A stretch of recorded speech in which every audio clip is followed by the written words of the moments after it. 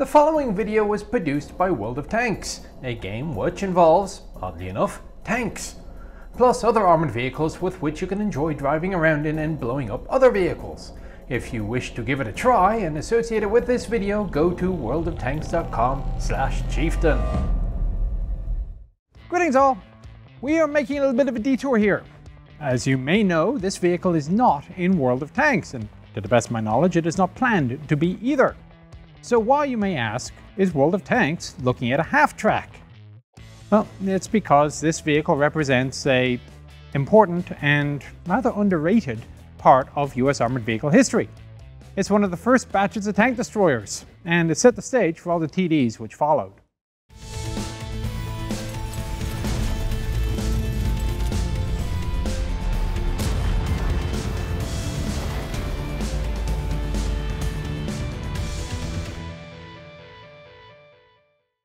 Okay, so a quick recap for the three of you who haven't been paying attention to this story so far.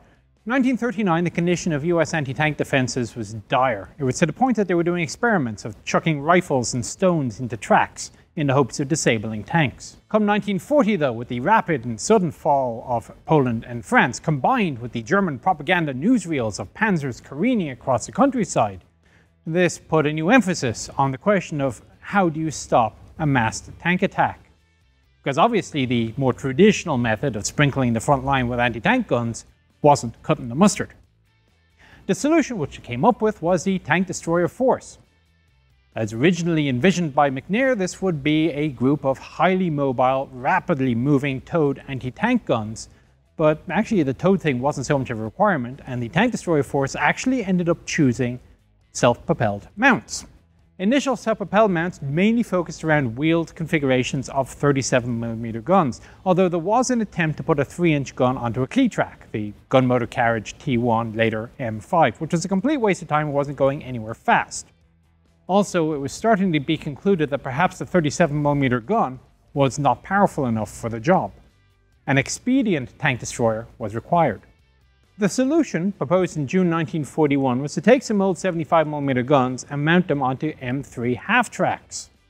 This became the T12, which eventually developed into the 75mm gun motor carriage M3, and as such formed the heavy platoons of the tank destroyer companies with which the US Army entered ground combat in North Africa. We're at the Museum of the American GI in College Station, Texas, so standing in front of one of, to my knowledge, 3 extant M3s. This one is painted up as Tar Heel, which was an M3 which saw service in Iwo Jima. The Marines used them a little bit longer than the Army's ones being replaced in the tank destroyer role, but the Marines kept them around a little bit as assault guns.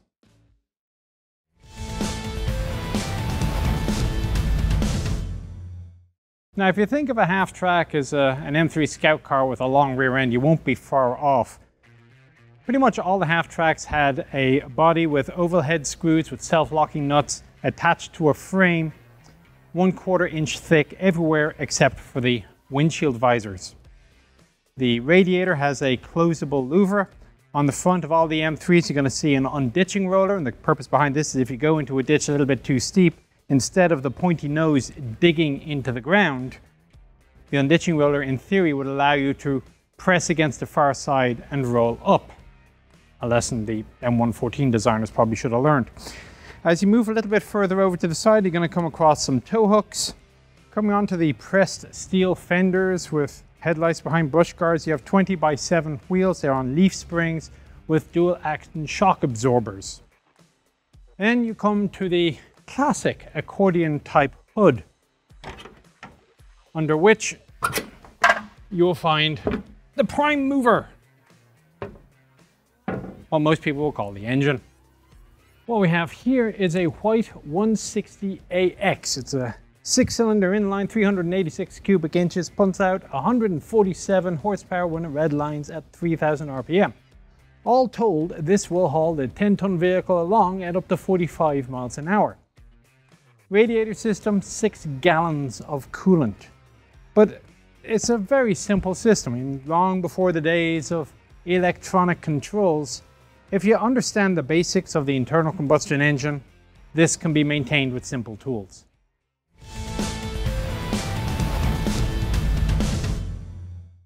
So as you get to the back of the vehicle, it starts to look a bit more like a tank. Really, you're better off thinking of it just as a truck in which the rear wheel has been stretched out. There's no fancy steering systems like there is on a German half-track. Instead, what you have is the power is transmitted through the sprocket wheel at the front with the single row of teeth, which intermeshes with the metal center guides. Comes over a single bogie per side, each of which has 2 pairs of road wheels on each side of the center line of the bogie with the return roller up top, and they are mounted on the vertical volley suspension springs, as ever popular with the US Army at the time. And at the back, of course, you have your idler wheel through which tension may be applied. Now, because you can't break track, the way you get this endless rubber track off is you jack up the body, you then take a chain which comes over the top here and it lifts the bogie wheels off the ground. You remove the flange of the idler wheel, and the idler wheel is not 2 identical halves bolted together. It's closely, you think about it as a tank sprocket wheel with just this outside ring bolted in place. So that comes off, and then you can pry off the track with pry bars. And you pry on the new track with pry bars, put the flange back on, tension the track, lower the bogies, and drop the jack. You're done. So I figured the best way to show you just how similar this is to a truck is to come underneath and show you the gubbins. So if you start at the front with the engine, then you get the transmission, comes back past the clutch to the transfer case, and you can see where the power shaft goes to the front axle. This disc back here, that's your parking brake, comes through the universal joint into a standard truck differential. You can see it's on a beam chassis with all the usual fuel and brake pipes, the exhaust pipe. There's really nothing in here that you won't see underneath a typical truck of the time.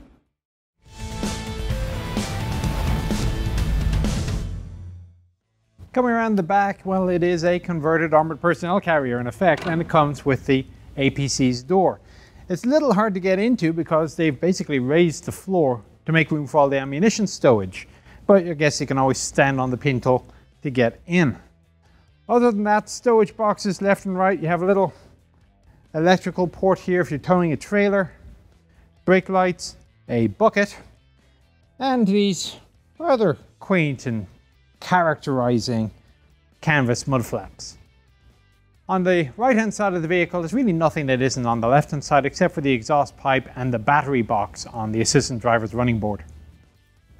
They of course did some pretty major reconfiguring of the inside of the vehicle. For starters, the 2 30-gallon fuel tanks had been moved from their earlier location further forward to the back corners. Initially, the M3 was going to have a crew of 4, but they required 5 after a bit of testing. So what they did was they added a fold-down seat, which actually attaches to the back door. So you have to close the back door, and then you can fold down the seat. It rests on the ammunition compartments. Originally, there was going to be a caliber 50 pintle mount located here, but they realized that it just took up room that was required for the ammunition compartments, which are hinged and simply open up easily enough.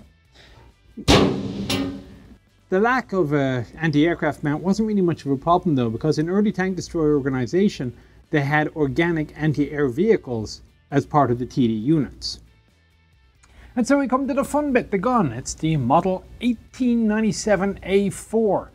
Yes, it is basically the French 75, after which the drink was named. And it is, in effect, a 19th century weapon. Yes, the tank destroyers went into battle with an older version of the guns that were found on tanks. Now, you'll see a lot of people say, oh, the 75 was chosen because it was better at killing infantry than it was at killing tanks, which is complete rubbish. This was basically the best gun that the US could reasonably field on a vehicle at the time. It was good at killing infantry, yes, but it was also pretty good at killing tanks. Ammunition to be fired would have been AP, APC, or HE. You could load the HE rounds, 13,800 yards, but the meated loadout would probably be in the AP rounds. 59 rounds in total would be carried, of which 19 are under the mount and an additional 40 at the back of the vehicle. The M61 AP round would penetrate about 58mm of armor at 30 degrees at 1,000 yards, and the M72 61mm at the same range, although the difference was 10mm at 500 yards because the round lost momentum a little bit more quickly. There is one small difference between an M3 and an M3A1 gun motor carriage, and that is the mount. Originally, the more modern M2A3 mounts were used, such as on this vehicle, but eventually they started to run out and had to use older M2A2s. And the way you tell the difference is that the mount is about 3 inches further back and is closer to flush with the back end of the ammunition case. The difference in practice was that you had 3 degrees less depression with the more rearward mount. It goes down to 7 instead of 10. On the other hand, you did get 2 additional degrees of left traverse. So this gun would traverse 19 degrees left, 21 to the right, but on an M3A1 gun motor carriage, you'd have 21 degrees each direction. To aim, the gunner, who I have to say doesn't really have a comfortable firing position, he's got to kind of kneel, has a telescope M33. It has a kind of a grid sight, which is reticled for range up to 1600 yards, and also has mils for estimating range and adding lead. Traverse and elevation are by the 2 simple control handles. Elevation is a little bit counterintuitive. You rotate forward in what would ordinarily be a down to elevate, and of course reverse it to depress.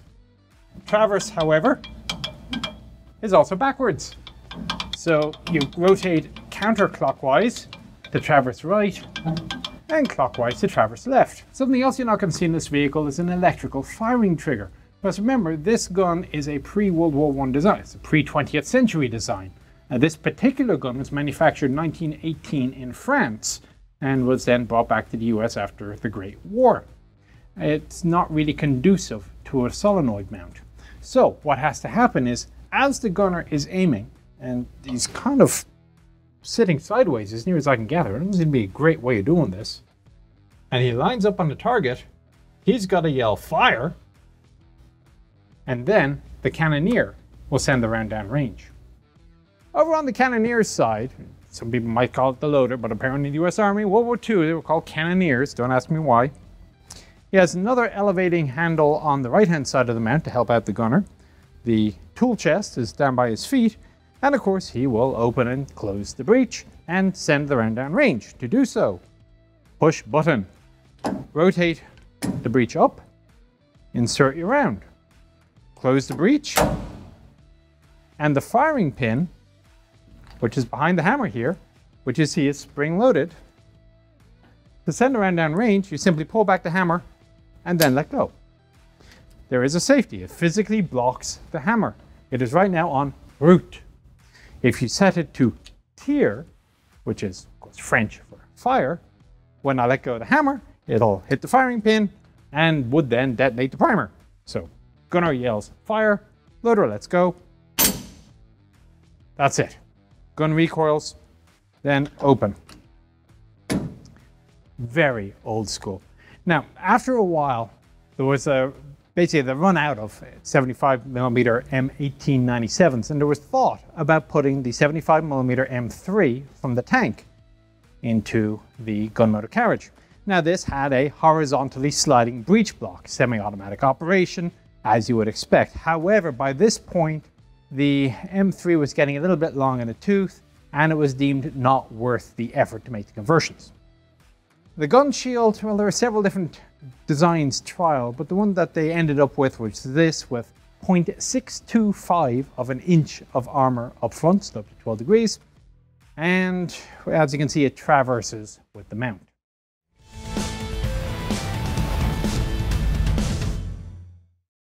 Coming around to the assistant driver's position, simple as. I do note that they have a lube order in the door. One of those things you want to consult frequently. Now, other things you'll see when you come in here, there's a control lever here for the radiator shroud. Again, I find on most half-tracks and scout cars. Builder's plate, 75mm gun motor carriage M3. Behind the canvas, you'll find the radio.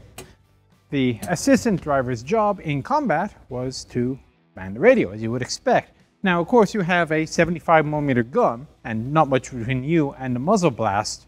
So what has to happen, according to the manual, is you crouch and presumably cover your one ear while the other ear has the radio speaker.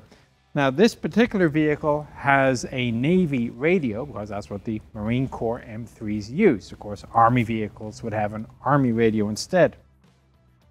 Finally, spare parts or tools can be found underneath the seat, which folds forward and then up. And so the final position, the driver's position. As with a lot of the other half-tracks and scout cars, you're going to find a fuel tank selector switch is located behind the driver's seat. And the driver, of course, has to be careful not to thwap his head on the cross beam as he gets in.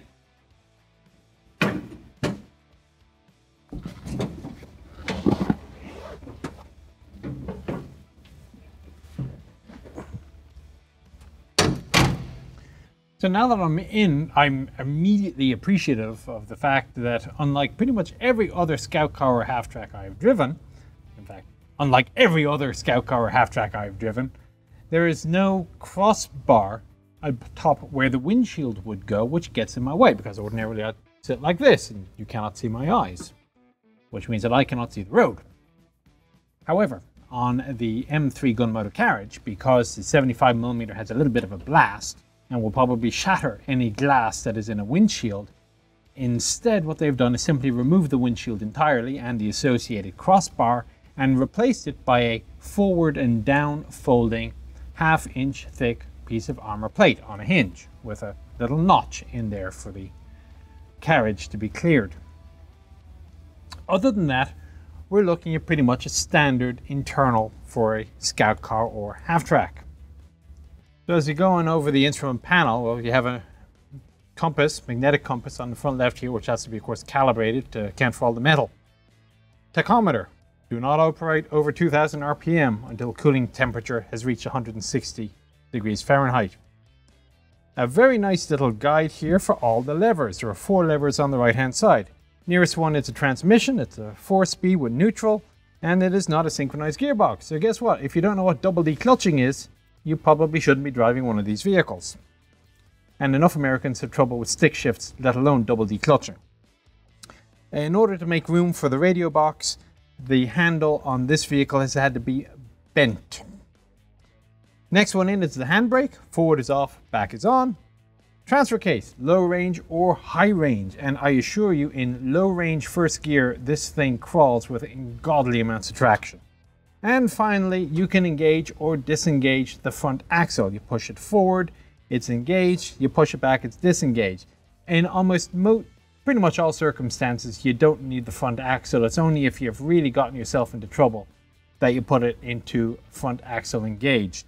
You combine that with low range first gear, and there's almost nothing you're not going to get out of. Move back to the dash. Panel lights. External lights are your pull out with a little lock out to stop you from putting on the service lights without meaning to in combat zones. You have this lovely, I call it Art Deco, make of it what you will, gauge, fuel, temperature, oil pressure, and the electricity, ignition for the motor, starter switch, hand throttle, a choke. Yeah, yes, one of those old things. Speedometer, a selector, which shows you are you reading the left or the right fuel tank on the gauge, DC voltmeter, another vent, little panel lights, a small hooded light, and a glove compartment, which of course probably doesn't contain gloves. That's it. About the only remaining items are the 3 pedals at the bottom, clutch, brake, accelerator, a dimmer switch on the front, and the horn is front and center of the steering wheel. Now, because of the limited field of traverse of the gun, the driver, of course, will remain in his position with the engine running during combat, and he also is going to be ducking down and holding his ears, waiting instructions. Another function he has is the release of the travel lock once they've come to a position. Flip forward, down, rotate, and it's released. As for the startup process, the engine is actually a little bit warm, so you don't have to do everything. But once you have your fuel tank selector set, if it was cold, you can pull the choke out halfway, the throttle a 1/4 inch according to the manual. But in this case, we just verify that the transmission is in neutral. Press down on the clutch, It's not an electric interlock or anything, it's just a release strain on the system. Ignition to on, and then push the button. Not really very much to it. All right, let's take it for a go.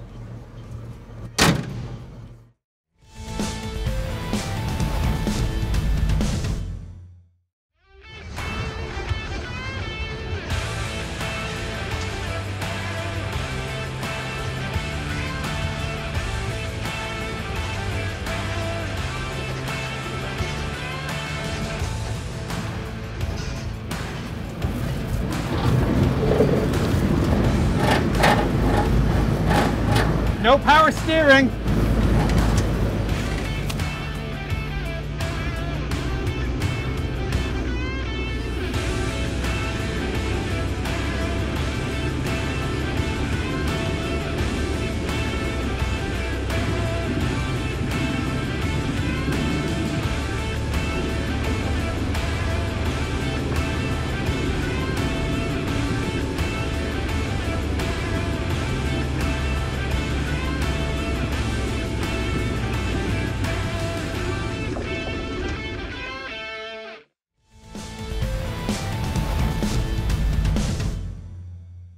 M3 was officially in service only some 6 months after conception, which is something of a record.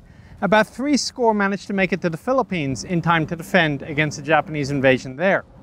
They were again in service on day 1 of Operation Torch at the landings at Iran.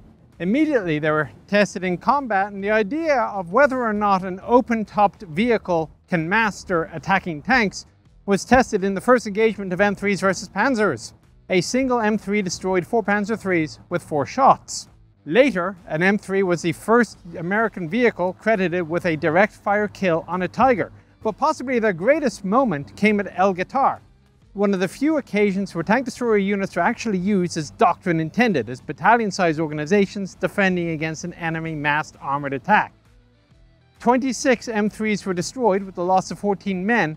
They destroyed 37 enemy tanks, over 2/3 of the total killed that day. Eventually though, the time came for the M3s to go away. They were, after all, expedient vehicles. About 2,100 of them were built between February 42 and April 43, but by March 44 they were classified as limited standard and declared obsolete in August of 44, with instructions being put out to convert the M3s back to standard personnel carrying half-tracks. That's it. As ever, these are promotional videos for World of Tanks. If you want to show your support for these videos, feel free to register for the game using the link below, and you may also find an enjoyable way of spending your evenings. Hope you found it interesting and informative. Take care. Gun that could be reasonably fielded on a vehicle at the time. So that said, something. This video was released on a couple of weeks' time delay. If you wish to see other World of Tanks made videos sooner, keep an eye on the World of Tanks North America YouTube channel. Link is in the description below.